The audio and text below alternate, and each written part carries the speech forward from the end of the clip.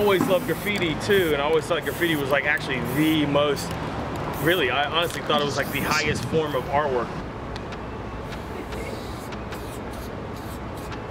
So with graffiti, I thought it was the #1 sort of like most truest art form, because you didn't ask for permission to do it. You were doing it at night, under cover of darkness, anonymously, you know, and then creating like masterpieces, you know. Well, I had a friend that worked here, and they let me know that there may be an opportunity, and then I contacted them. They put me in touch with Joel. Me and Joel sort of like talked about it, plotted and schemed to see the best way to sort of approach this, and sort of the rest is history. I'm more or less new to doing this full time. I've been painting and doing it as a part-time thing, but this is like the first sort of like major contract I got with a prestigious institution or organization like the Straz. So it means a lot to me, and I'm really looking forward to, you know, continue working on it.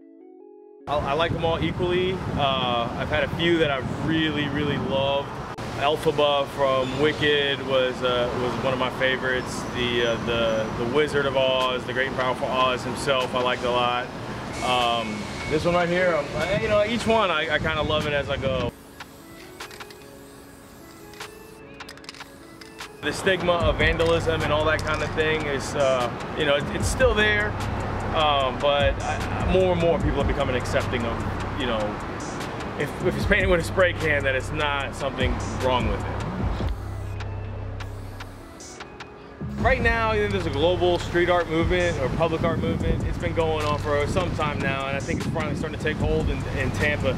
St. Pete has a very vibrant street art scene, mural culture going on over there, and Tampa, you know, is starting to catch on.